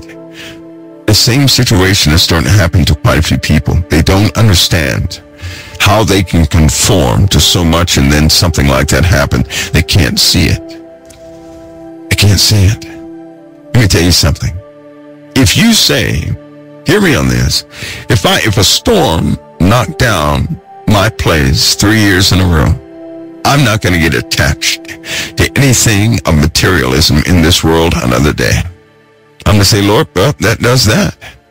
I will appreciate what you give me for this day, but my heart will never be in it. See, the Lord said, don't store your treasure up on earth where moth and rust and everything can get to it. So what's the problem? Many hearts are tied up and stuck in this world. And when it's lost, they think that somehow they're being punished. That's not the truth. The Lord is delivering us. See, some people's hearts are stuck in materialism. And if they lost everything, they would say, well, the Lord has forgotten about me. That's not true. Oh, you're so much more than that house. You see the problem. You see how people's identity is not within themselves in their relationship with Christ. It's with themselves and all the material things they have with them. Do you see that? If they lost everything, they would surely say, God does not love me anymore. That materialism has nothing to do with God's love. Do you all see that? Please tell me, somebody tell me that you can see that. You know when Jesus said those in Judea, flee, run, don't go back to take anything out of your houses. I wonder how many people are not going to be able to do that. Well, according to the Bible, quite a few are not going to be able to do that. They won't be able to separate from their goods. It won't be. Can you guys see that? Some of you have not been able to secure property and things like that. Let me share this with you. Your Father knows your heart. Thank you, Lord. Listen, let me tell you why. You have a heart, first of all, that you would pad any place you're in. You have a beautiful heart. You'd make a beautiful place and people would enjoy it. But your heart would be involved in it. With you, everything you do, your heart's involved in. Your Father cannot have you to invest your heart in stuff. So he can't allow you to have that, it would destroy you. Not that you would be openly rebellious, no. It's because you're so full of compassion that everything you would pour yourself into would then be a part of your heart. And all these things around you with your heart involved would empower you to do more for people, yes. But the problem would be your heart would be fractured. And to lose all that would stop you in your tracks. The same one I'm talking to, or those I'm talking to, you've lost things before. And when you lost things, a different feeling came inside you, like a piece of you died. That's why you cannot have it. Not here, because that would weaken your faith too much. Be content. Be thankful. Trust the Lord's path for you. There are too many lost. When they lose material things, they think their life is over, their identity is over. That's not the truth. And for those of you that have, meditate upon that. Make sure that your heart is never connected to this materialistic things. And the best way to do that is this. Of all the stuff around you, decree that nothing is yours. Commend all things for usage of the kingdom. And if someone asks of you, be prepared to give it to them. If you can do that, then your heart is not attached. If you can't, you're going to have to break some things, because the time is coming. And those who are tied to materialism are not going to make it. In my case, personally, I can give you this. Everything I have, I've committed for usage of the kingdom of God. It's not mine. It's for the kingdom. That's what it's for. So that if everything were to vanish right now, it would not even make me skip a beat. It wouldn't. It certainly would not mess with my enthusiasm with the Lord, my relationship with the Lord, anything. I may not be able to talk for a little bit, or I may not be able to do a few things for a little bit, but my relationship with the Lord would be as strong as iron. Why is that? See, I've been broken in materialism. The first time, and the second time, and there was a third time. I told you guys that story. I gave away everything I had when I was swapping duty stations. One day, it clicked. I had about, oh my goodness, I had it, and I gave every single thing away. The only thing I kept were uniforms. No civilian clothing, no electronics, no anything. 5 days after I did that, I said, why did I do that? That was the first time it happened. And then I came to myself again and I said, no, I can't do that. But I'm telling you, I went through something. You think it was easy the first time? You have lost your mind. It was not easy. I even went through some emotions. Because I remember sitting down one time and I was thinking about a movie, right? Just stopped it. And I gave away every single VHS and beta tape I had. Everything. And then I remembered giving it all away, and I said, why did I? And I stopped myself. Then, over a few years, it happened again. And I did it again, and that was including 2 sobs. A black and a red one, I gave those away too, Tylenol. Gave everything away again, but this time, I said, nothing is going to tie me to anything in this world like that. What I noticed the second time was it was competing. It's what was happening. That materialistic stuff was competing with my relationship with Christ. See, because if I ever have to scoot the Word of God away for something else, that's competition. I'll not have that. So it has to go. So there are certain things I'll never fall into. I will not permit nor allow that to happen. I'm telling you now, it's not easy to part that way. Materialism is a big deal. According to the Word of God, it's going to take down many. So you might want to prepare for that. It's not easy. But what it does is it uncovers that most of your identity can be within your stuff. Right now, some of you have stuff and it may define you. Your guests come in, you're proud that your guests come in because of your stuff. Because you have something to show them, or this and the other. But be careful. Your stuff does not define you. When you can give something away with no reservations or anything, you're there. You're there. Somebody asked me that I get a lot of people. I have no pictures anywhere on my. I don't keep pictures. I don't do the picture thing. Do you guys know that? I don't do that. I don't do the picture thing because it encourages me, myself to do something. Now, if you're built up in this area, there's no issue for you, right? I'm just telling you right now, when it comes to materialistic things, I like a specific environment. I'm very meticulous about that, right? I am, believe me, I am. I like everything dress right dress. So I'm very meticulous in those things. That's why I won't do it either. I can't have that either. I'll not have that. I give away things in a heartbeat. I don't give the worst thing. I give the best thing. Because I can't have anything competing with the word of God. That's my responsibility. That's not something the Lord is going to force of me. That's something we do or don't do. But I can tell you something. The whole world is changing.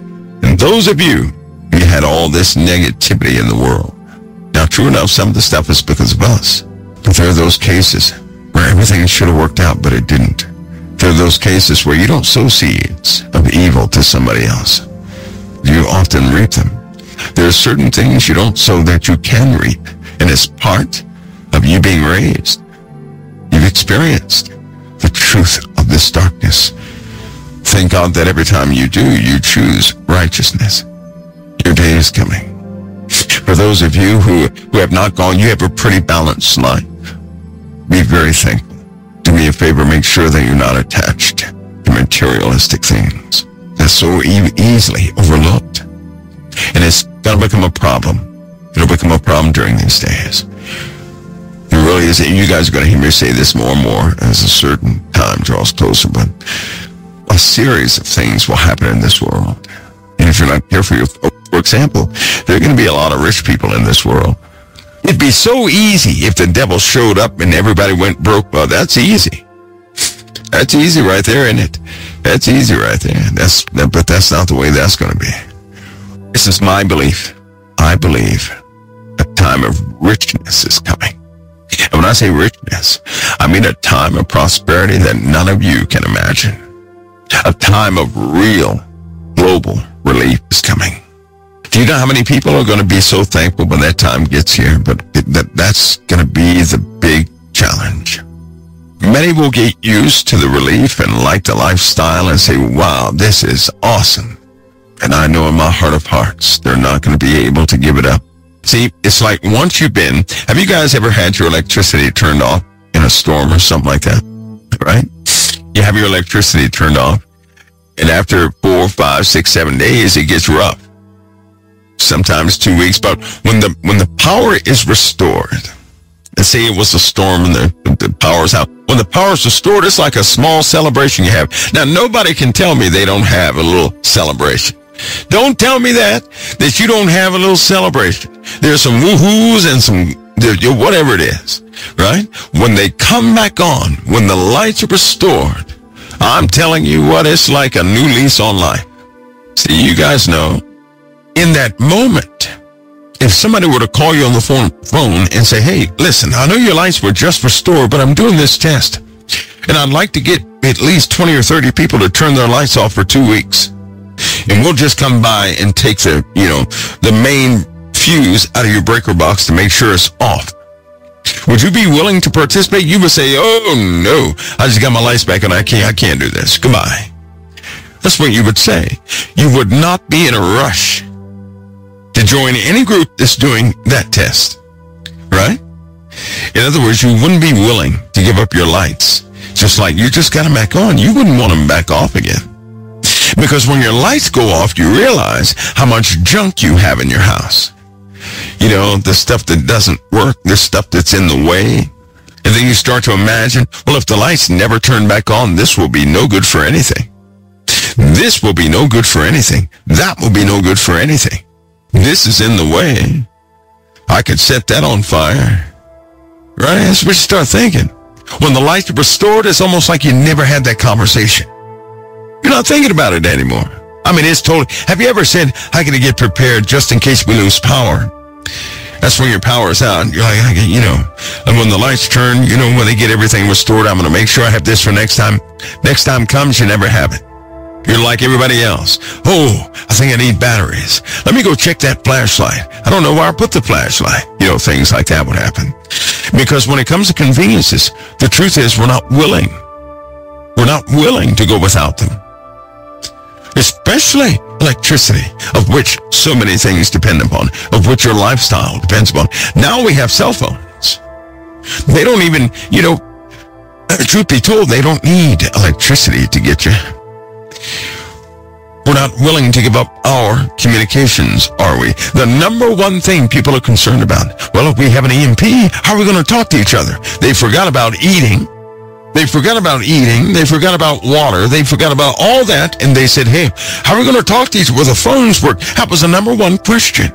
If there was an EMP, everybody wants to know, will their phones work? They didn't ask about eating. They didn't ask about water.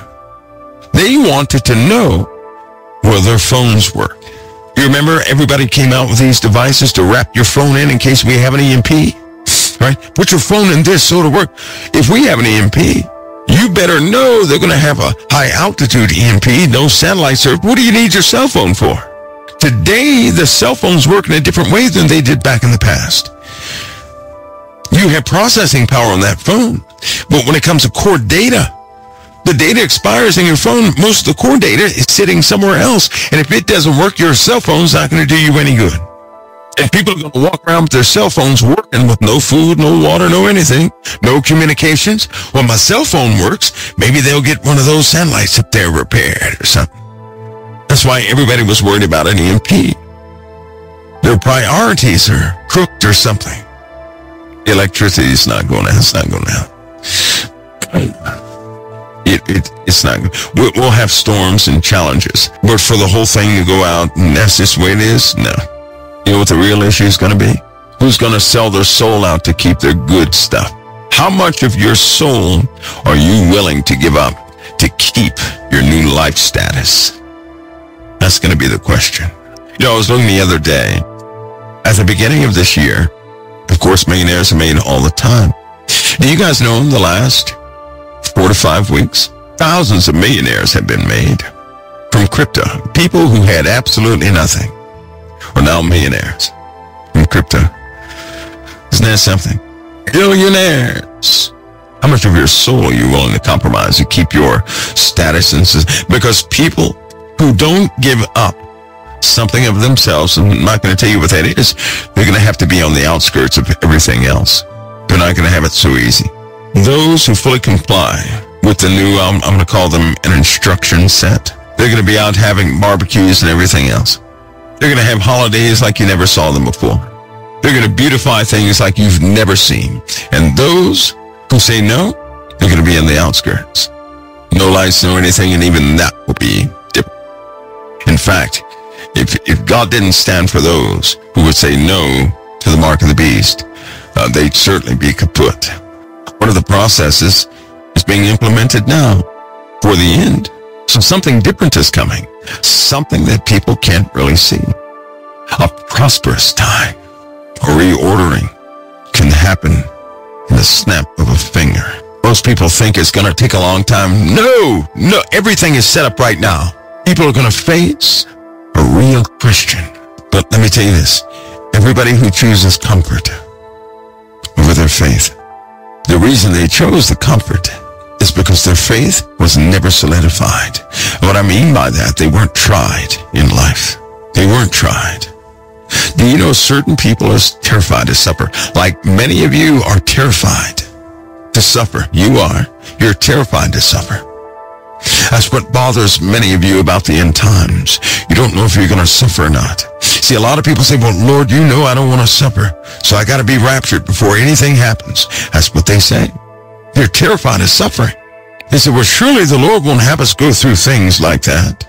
And then you have other people on the internet, it's from Internet University. They're out there, they will tell you that everybody's going through everything. That's what they tell you. What they have forgotten on both sides is this. Life is real. What you're doing right now is for real. And it's happening right now today. It's not waiting for another time.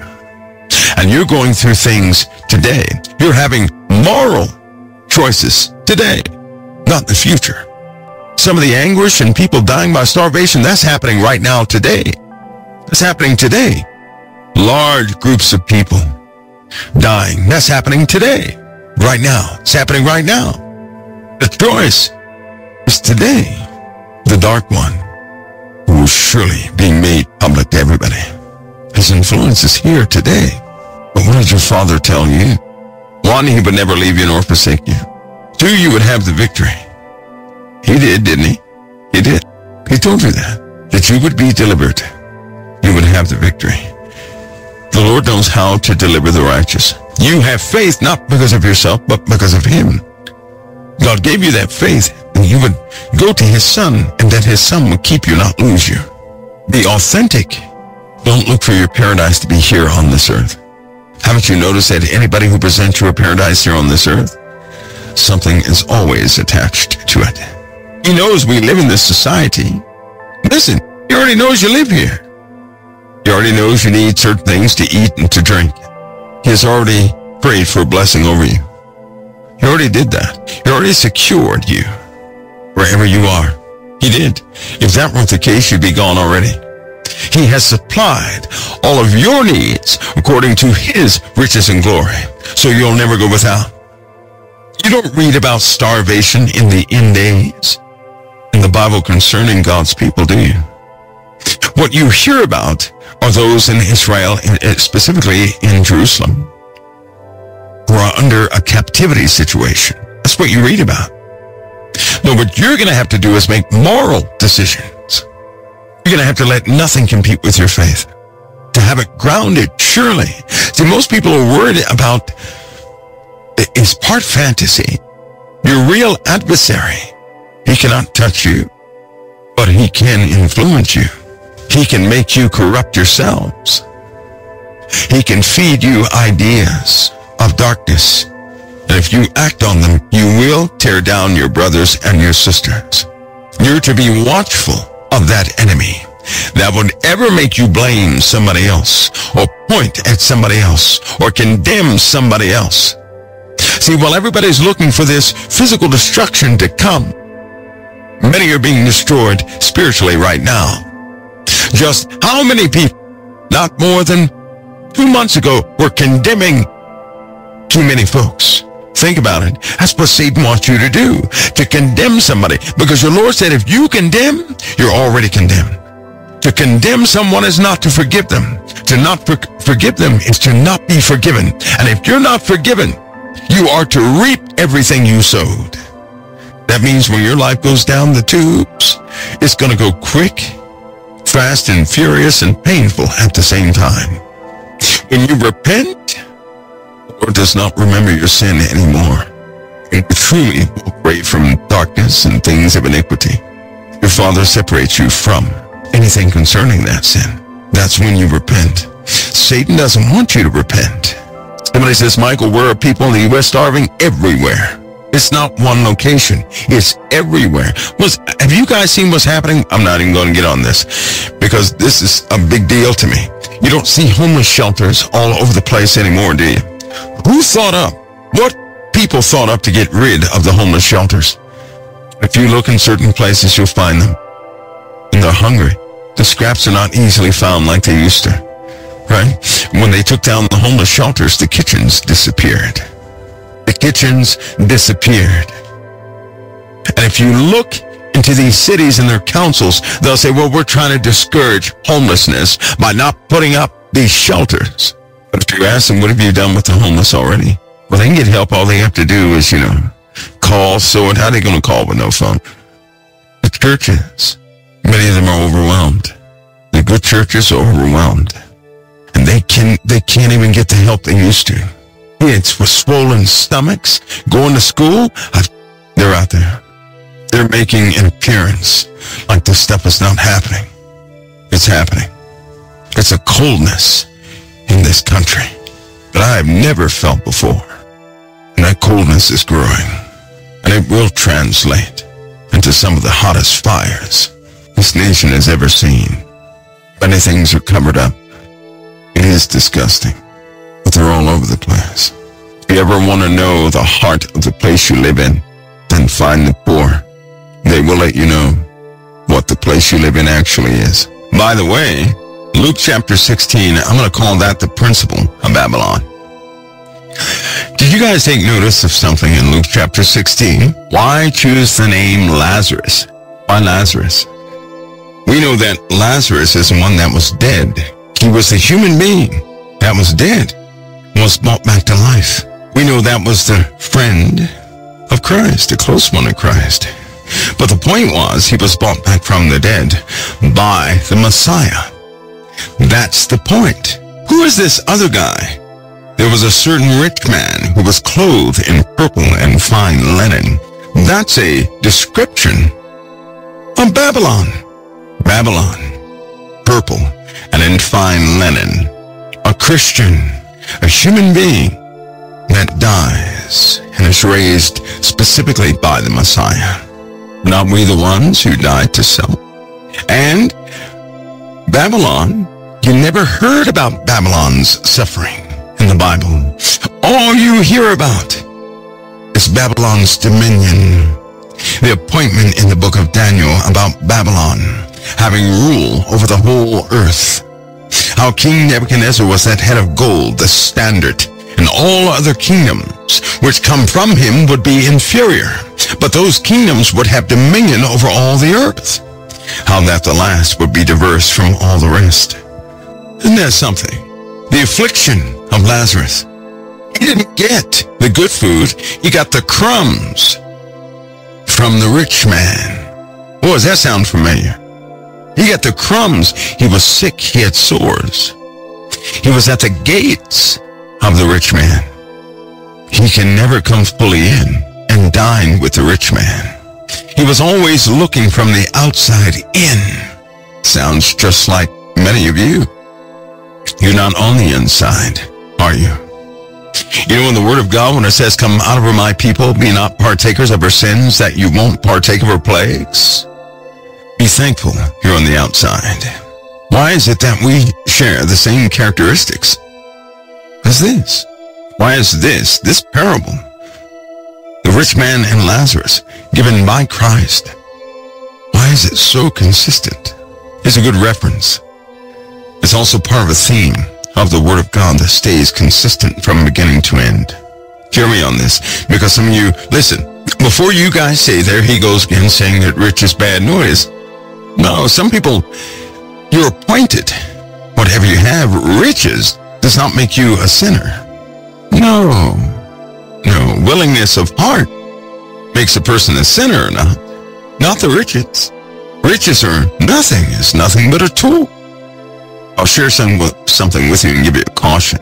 For those of you with money, haven't you ever noticed that regardless of the money you have, if you solve one problem, say you solve a materialistic problem, then you're going to have some other sort of issue pop up in your life. Has anybody noticed, like you're assigned a specific type of condition you must have in your life, that when you get rid of it one way, it comes back a different way? For a person who has bill problems, you get all those bills paid away, you may have relationship issues. You get that squared away, you may have health issues. You get that squared away, you're going to have another issue. There's always some sort of issue you're going to go through. Why? The principle of Babylon. Don't worry, we're going to expand on this in a big way. And by the end of it, you will know precisely what I'm talking about. No matter what you escape, this Lazarus thing is going to be true for a lot. Why though? Why would that? Why can't we just have a good time right here? Because of the principle of Christ. Because you're not here to make this place your paradise. And I'll say it again. If you're growing up in this world and you truly believe it's what the world says it is, that's when you're going to get upset. This world, you're here to go through a process. This is the womb. This is a womb, not paradise. This place is full of testing. This place assists in raising you so that you can be born into the eternal realm. This place is where you stay outside the gates. The next place is where the gates belong to you. This is the place, the crucible, where you choose darkness and light for real. If you never had this process, any one of us could say, I'll serve the Lord forever, and we would be, who could prove us wrong? Even an evil spirit at the beginning could have said, I love the Lord.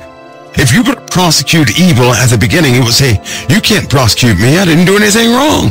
Why? But, Hitler, when he was a baby, I guarantee you could talk to little baby Hitler and say, you're going to be terrible. He would say, no, I'm not. And he may cry and hurt his feelings. But as he grows, he becomes what he truly is.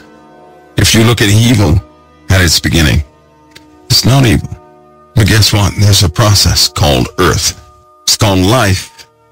You come to this process, and what you truly are is going to be brought out of you. You're exposed to everything. You're put in various conditions. You're choosing light and darkness. At the end of the matter, the sum total of you will be the choices you have made. And those choices, I'm not talking about the earthbound choices. No, the real choices. Right? Like what you agree with, darkness or light. You see the truth of a matter. Do you still like that dark thing? Most, if not all of us, will say no. This is a process. Jesus gave us a hint. He kept telling us to pray always. Why would he say pray always if this were not a process?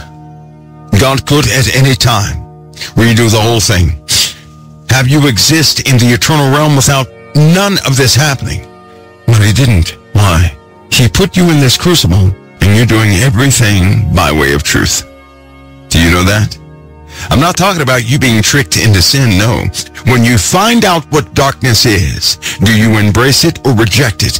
If you're a Christian, if you're a true believer in Christ, you'll reject it, and you truthfully know what darkness is. How can a person ever get themselves in that dark position? Because they don't truly know what darkness is. If a person knows what darkness truly is, they will never choose it. Not when they belong to the living God, which is why you all had to go through everything, which is why I had to go through everything. If somebody talked about being an alcoholic, you would say, oh, I'm not going to be that. But when you've lived the life and became an alcoholic, you can warn others and say, no, that's no good. What are you doing when you do that? You're telling people the truth about it. And if you're full of anguish because you're still stuck on it, you're not choosing it. See, that's when Paul said, it is no longer I that sin, but my flesh. In other words, you may have a physical necessity of that alcohol in the body. That's called an addiction. But you yourselves hate what you're doing. See, when you hate the sin you're in, give it another chance, you'll never touch it, no matter what. Do you know that? No one will be able to, if a person had an addiction all their life, and they struggled with it, and they hated it, and then they died. All of a sudden, they find out they don't die. They just transfer to another realm. Let me tell you something. Nothing that could ever exist will ever get them that way again. Nothing. And I'll tell you something. You're struggling with something in this world, and you're doing your best to overcome it. Deliverance comes with a Messiah. But when you pass from this place into the next, you're not going to be like Satan was. He fell from his own thoughts of grandeur. That won't happen to you. Some of you have been trying to suck a degree. There's no falling in you at all. When you struggle with something in this world, when you're trying to overcome something in this world, if you were given the opportunity to be set free from it, if the Lord delivers you at the right time, you'll never go back to it. I'll say it again. If the Lord told us about darkness, we would say, okay, so that's no good. But it's the same reason a child often has to touch something hot before they truly leave it alone. You can tell a kid all day, that's hot, that will burn and hurt you. Okay. Little Billy goes off doing things, and he comes back, and he's looking at it. Oh, don't you touch that, it'll burn you. Okay. One day, he puts his little finger up there, and psst, and he cries his heart out. From that day forward, he knows it's going to burn, and guess what? You never have to tell him again that's going to burn him. He already knows. If he looks at that stove, he's going to look at it with a big caution in him and saying, I hope nobody else sticks their fingers up there. That thing will hurt you. See, then he knows it. Well, we do the same thing. We're going through life. People can tell us what darkness is. Jesus can tell us what things are wrong. The Lord can tell us what things are wrong all day. It grabs a hold of us, and it shakes just about all the life out of us. If we ever get free, we'll go and tell the world, do not ever do that. You're becoming a witness of what the truth actually is. And we serve a God of truth who does not present phonyism to to his children. He's putting before us real life and real death. He's putting before us real light and real darkness. We serve a God of truth. And your choice is based on the truth. It's not based on what you say. No. You're living out your truth. You're living it right now. We can say all we want. I'm telling you, you're living out your truth right now. There are things that we have done in life. How many people have sat by themselves and they said, how can the Lord ever love me? You're ashamed of something you did in the past or whatever the case is, and it hurts you to your heart. Then you have a thought, or somebody calls, or they tell you, wait, what are you doing? I don't see how the Lord can love me. They talk to you, and then you tell them, I did something so shameful. No living anything should ever forgive me. And that's when they tell you, but the perfect one came and died just for that. His sacrifice covers all of that. He, through his sacrifice, made you free from that. You are free indeed. The person discovers first the truth of their own sin, and it is truly sin to them. I mean, hurtful to them. No matter what the level or the depth of it is, when a person realizes they have truly sinned and that their activities by no means reflected upon the goodness of the Father, and they feel ashamed that they're still alive, that they even have life. One thought of the Messiah is the most life-giving thought anybody could ever have. To know that he took it all away. That is a perpetual thanks that never dies. When we realize that we sinned, that's when we have no more heart for that sin. You guys understand that? That's when we do not want anything of that sin.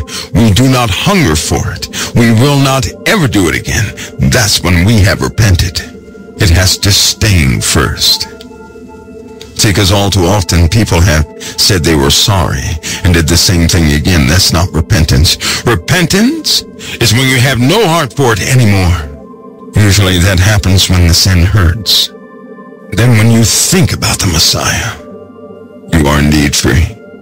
When you accept that upon your life, his sacrifice, there is no one worthy of any greater honor and thanks than the Messiah. And then you see it. Then you see it. You've been placed in this process. God already knew what you would do. You didn't know what you would do. God knew what evil would do. It did not know what it would do.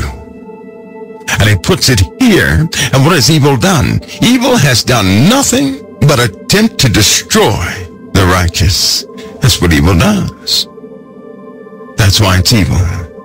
For how it pursues the righteous, it cannot help itself. This likewise, faith is actually exhibited by the walk of a saint who's been tried by darkness. Because when you see that darkness, you want nothing to do with it. When you become a part of it, that's when the shame comes in, because you know you're not of it. One thought of the Messiah, and that's when things comes in. Because you know you're bought with a price. The price of the life of the only begotten. That's the highest price anybody could ever pay. And when all that sinks in, that's called strength. That's called an undying hope. It's the power of the blood of the Lamb.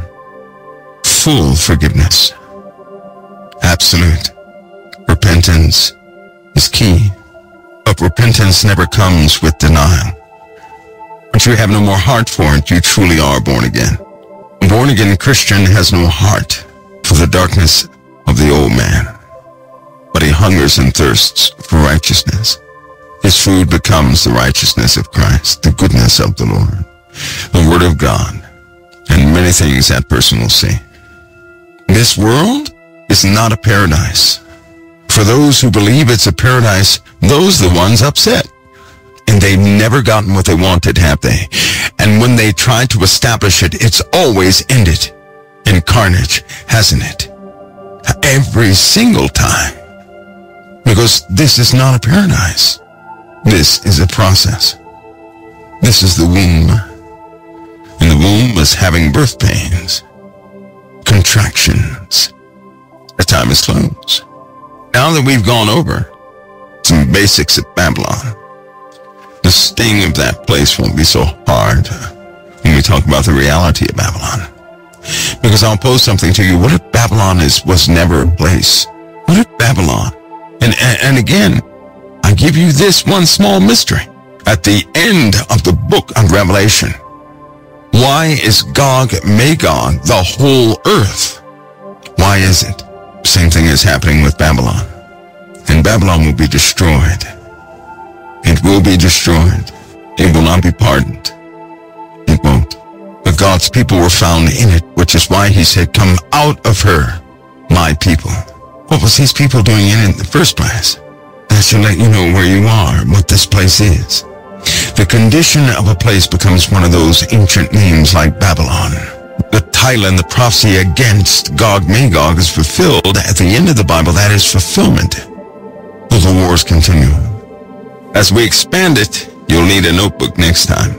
I didn't mean to do it, but I kind of wrote some notes on this next one for our type of illustration of how biblically things fit together. I found this interesting in Luke, and I found 17 more chapters, right? Not in Luke, but all throughout the Word of God, that describe this same exact scenario. The place, purple and fine linen, describing some individual as being rich, and then the wounded outside the gates begging for scraps. I found that same theme over and over and over and over. And did you see the end of the matter in Luke? This is a parable. This is not specifically about Babylon. This is a parable. But in this parable is the wisdom of the Lord. And the wisdom of the Lord is consistent from beginning to end. It is the wisdom of the Almighty. The same thing with Babylon that's in this parable, and the saints, oddly enough, that's in this parable. I wanted to bring this one out just to show you, because the other ones do this exact same thing. God will always. It says God changes not, right? He is the same yesterday, today, and forevermore. He changes not, right? And when he said in the Bible, I'm going to do a new thing, you remember that? Remember that? He was regarding Christ when you read that whole thing. The new thing he would do, what he never did before, right? Were the declarations that were due at that time leading into the New Testament. We are the readers of all those acts, and God changes not. It's the same yesterday, today, and forevermore. We can know he's very consistent. Everything he does is the same way. It is trustworthy. See, when you can know someone, especially when you know their doings all throughout history, they can really become trustworthy. And you can really find comfort in that type of trustworthiness, knowing that God has a standard. Even in the parables of Christ, that standard still exists, right? So even his parables have wisdom. And by the way, he said parables because it was not for those who were not appointed the kingdom of God to know the mysteries of the kingdom. That is reserved for those who are of the kingdom. That means it's reserved for you. So these parables describe something that is not meant for everybody to comprehend. It's so that hearing, they won't hear. Right? Now I got that from the Lord. So the Lord spoke parables so that those who were not spiritual, those who had no inheritance with the kingdom of God, would not hear it. Though they would hear the parable, they would not hear the message in the parable. That's why parables are given. How do we know that? Because that's what Jesus taught. That's exactly what he said. So that hearing they may not hear, seeing they may not see, because it's only given to his children to know the mysteries of the kingdom.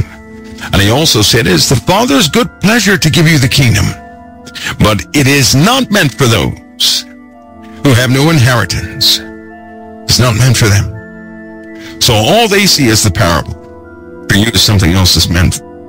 You're meant to see something else. And it comes out from time to time spiritually when you consider it. You know what I believe? I believe that we are Babylon, and her hour is coming quickly. When that hour opens up, and it will, it'll alter everything. And in those days, all of you with faith are going to have to dig in deep. But don't become fearful. This is for you, it's a process. Never forget that. For you, it's a process. It is necessary for your deliverance. It is part of your Father's goodness. But to the world, it is his vengeance. Remember that. His vengeance is not for you. His wrath is not for you. His love is directed towards you, and it will never turn back on him. He commanded his love towards us. That means it won't fail. So if you have faith and you believe in Christ Jesus and have accepted him, you truly are one of his. You truly are. And he will finish the work he began in you. I already know he's not going to finish the work I began in myself. He'll finish the work he began in me. It's very important that I make that distinction. You know what that means? You're going to be okay. He's going to bring you all the way through. Learning about this process, I believe, is important. Learning that this is a process is important, because people have tried to convince folks of what life was, but that was based off worldly wisdom. And it will never work out their way for you. It's going to work out for you the way the Father deemed it to work out. When you are secured, the flood will come, the deluge, but not of water. But once you're secured, the deluge will come.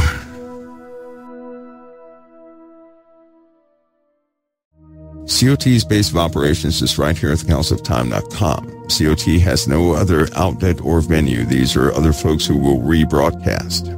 Anything COT does is by the main page here at thecouncilofTime.com. Notice also in the last days perilous times shall come. For men shall be lovers of their own selves, covetous, boasters, proud, blasphemers. It takes the grace of God to change us, folks. How can you be saved if you're not willing to repent? And the Lord Jesus Christ said, except you repent, you shall all likewise perish.